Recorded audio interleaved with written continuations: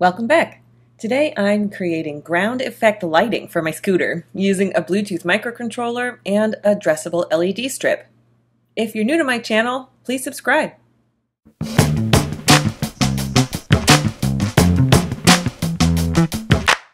For this project, I'm recycling 2 bits of pixel strip left over from my old POV bike project tutorial.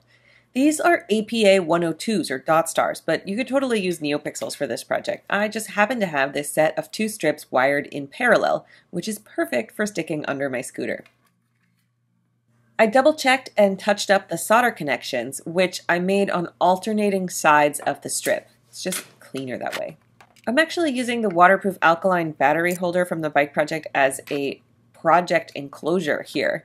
It already has a waterproof switch and it's the right size for a Blue Fruit Feather microcontroller and flat lithium battery. So I removed the metal bits and cut away small sections of the plastic to maximize the interior volume. I did something in this project I don't normally recommend folks do, which is to solder directly to the leads of a lithium battery. And that's because you could short it out and cause a fire.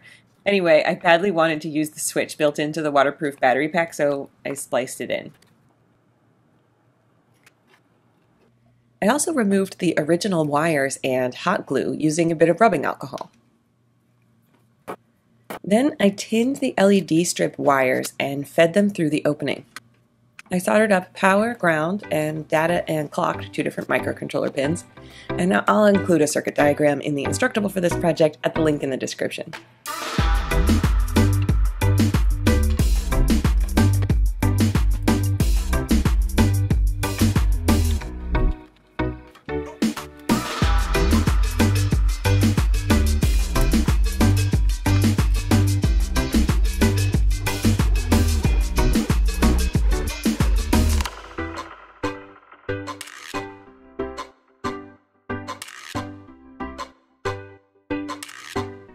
Once I had the circuit assembled, I went to program it using my Arduino software.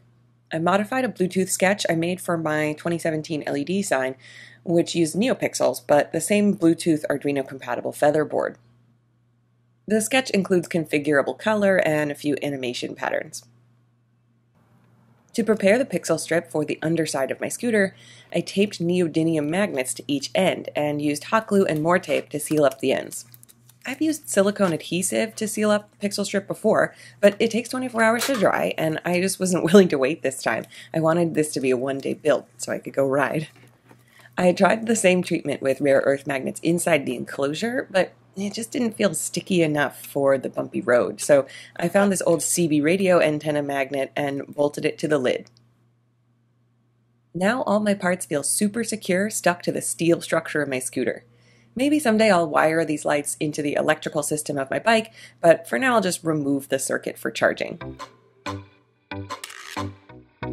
The Arduino sketch pairs with the Adafruit Blue Fruit LE Connect app to use the color picker and the control pad to change between animations. It looks just like my vehicles in GTA Online.